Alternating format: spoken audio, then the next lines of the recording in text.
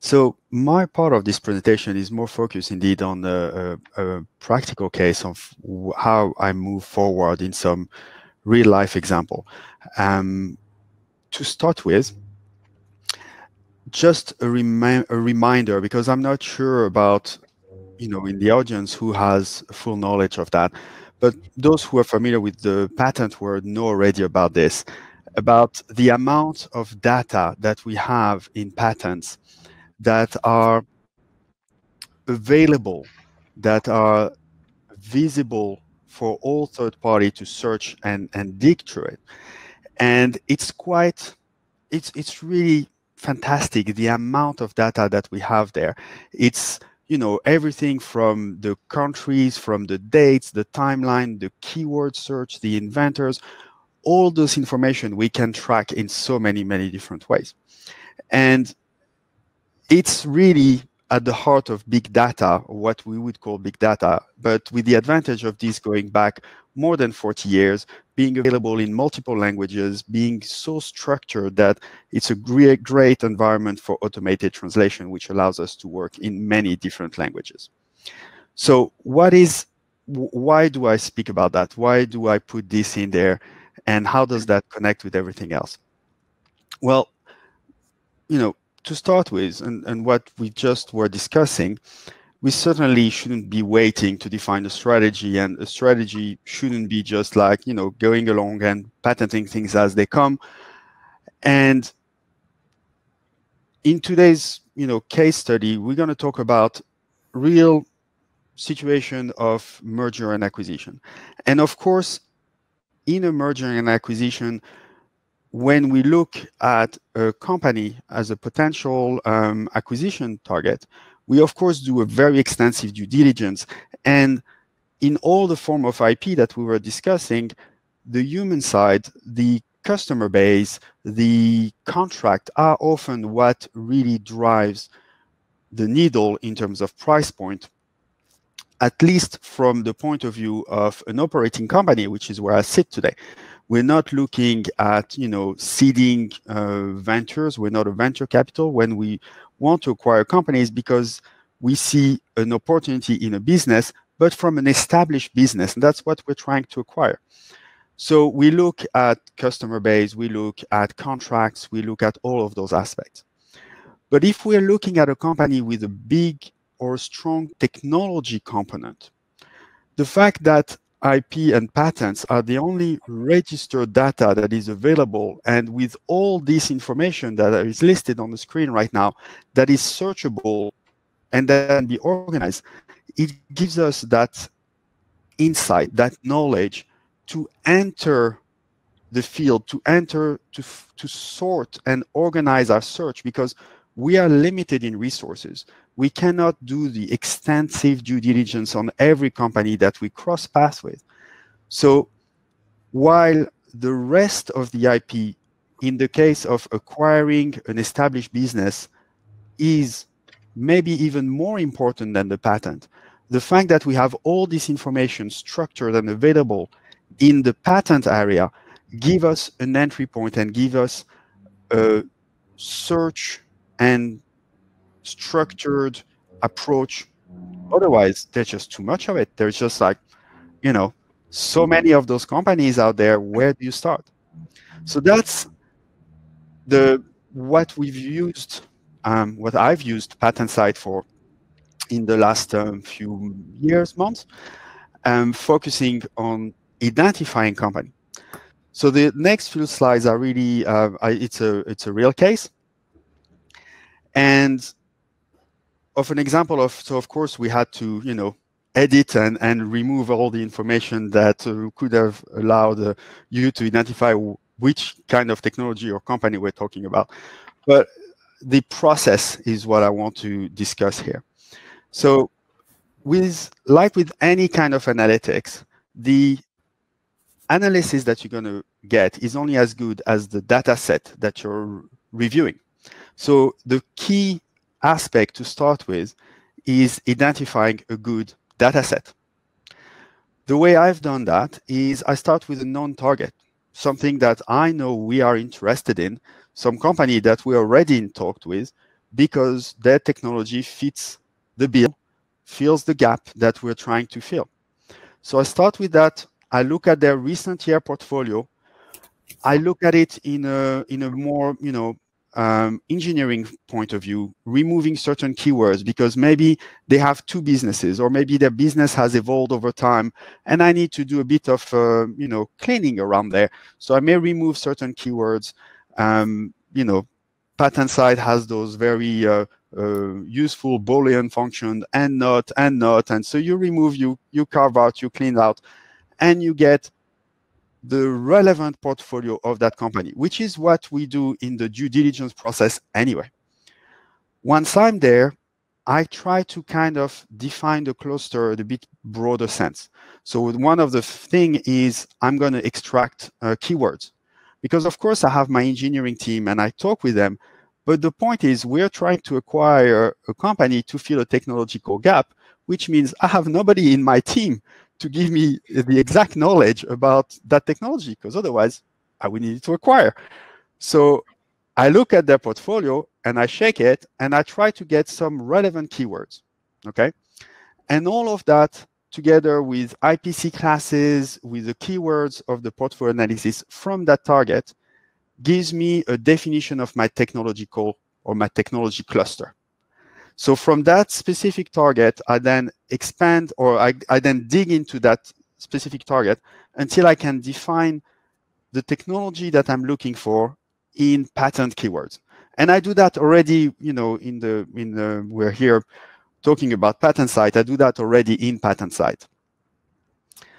The next step is to validate, okay? So I'm looking at this, I'm like, well, I want to make sure I'm not completely out in the bush here. So I need to validate my cluster. So I look at it and say, okay, let's put that back in and let's put the companies that I know are operating in this space. Does it match? Okay. And here on the right side, you have the two indicators that I use the most often. On the top one is the portfolio size. While, there is a lot of things to say about using not only the portfolio size does give an indication of how much money they invested behind that. I know from where I sit, we trim and review our portfolio every week or every month, and we only keep paying, or we keep alive the technology that we believe in. So I look at the portfolio size because it does tell me something about their investment strategy inside the company. And I also look at the technology relevance. So if you're not familiar with the PatentSight, different indicators, portfolio size, I think everybody can understand, it's the number of inventions, but the technology relevance is a normalized indicator around the citation, how much a patent document has of an influence in the future of the technology. And that already, looking at this from those both angles already give us something. So first, it allows me to validate my technical cluster, but also sometimes it will give me a bit of a changing of the priorities. Why is this moving around? All right. So if you see in that example, some companies that had a big quantity actually didn't have a lot of relevance. And then you have one company here that has a lot of relevance, but had a very little and very recent portfolio. Now, none of that is a final answer, but what this is useful for is to change the priority in which we're going to allocate our resource for the due diligence, because those resources are limited. But in that case, maybe that company is going to get a second seat compared to that company, which wasn't initially being reviewed, but now we see that their technology is, the talk of the moment. So we define the cluster, starting from a sample and digging into that. We validate that cluster, and in the process, we already shuffle a little bit the deck versus what we know. And the next step is to really enlarge the cluster. So once I've validated my cluster, I remove the known company and I just throw this and say, who is out there? Who is operating in that space? Now, in our case, as I said, we're not a venture company, so we don't want to acquire a startup. I mean, if anybody is familiar with how a 100,000 people company operates, integration of a startup is bound to lead to a bit of cultural clash. Okay, so we would probably, you know, swallow them and spit them out because it wouldn't work. So we need a company that is already familiar with bidding. We need a company that is already familiar with a certain operating system, with a certain reporting, with a certain financial. So to do that, I have to, for example, remove the single inventors. I have to also add a portfolio size, because a startup that will have 2 patents is great, but that's not what I'm looking for here. Another factor which is very critical when we're talking of this is a tool to support the strategy on the merger and acquisition. Now you have to understand and you have to analyze your own strategy. In that case, we were looking at an acquisition in a specific region because budget, because the money was available, not worldwide, but for that region. So we looked at a certain geography, we looked at a certain size of portfolio and a certain type of company. And all of these are filters that you can put in PatentSight, and you shake it and you get some results out of that, okay? So, and that's again, practical example. So some of the companies here we had from the known companies, but you see here 2 companies that emerged and had patents that were increasing in relevance. And those are targets we didn't know about, companies that we had not heard about before.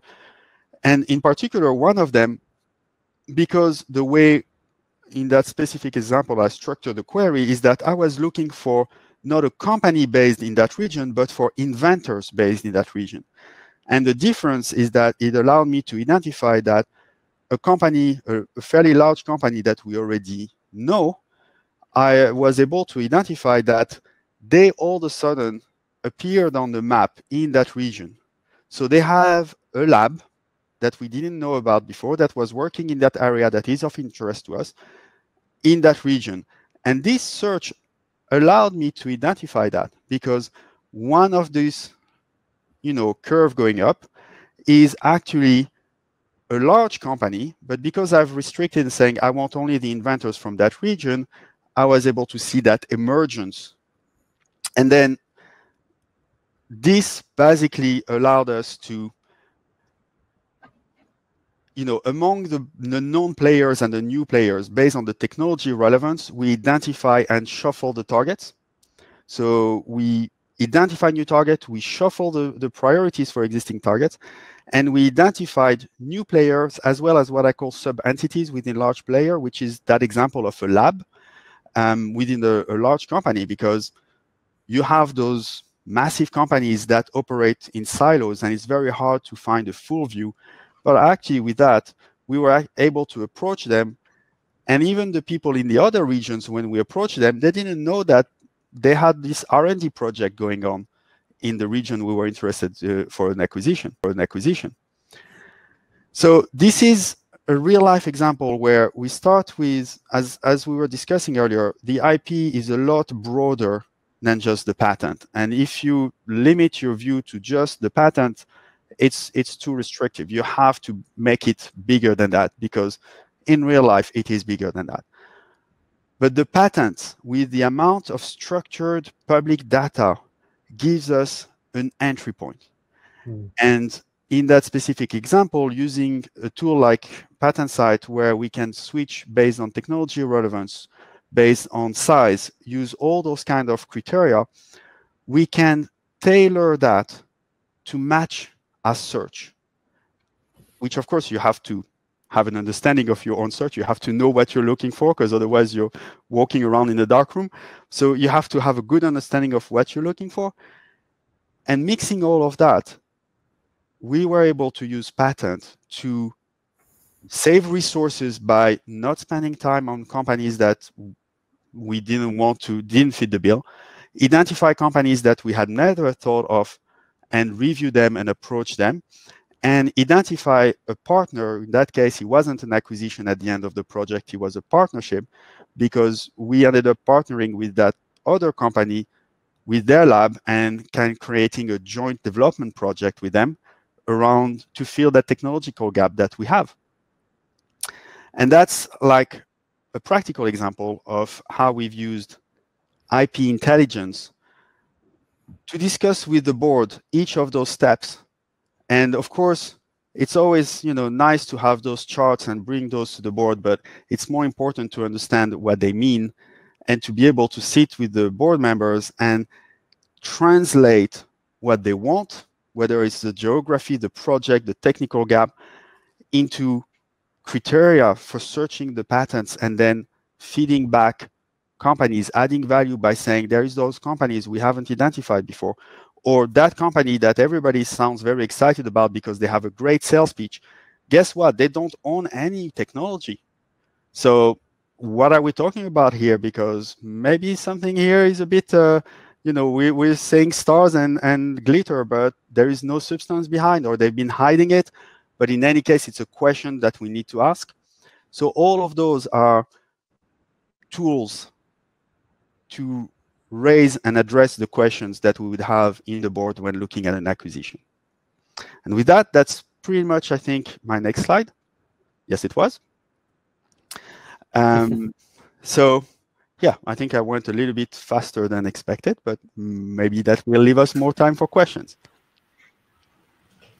That's always the best bit. Thank you ever so much, Robin. That was extremely insightful, and it's so great to hear a practical application where it's had really significant cost benefits and you know, saving effort, time and effort. So marvelous. What out of the entire exercise, what would you say was the most challenging aspect? The most challenging aspect was getting in the boardroom, and it still is a challenge. Not to say it's solved.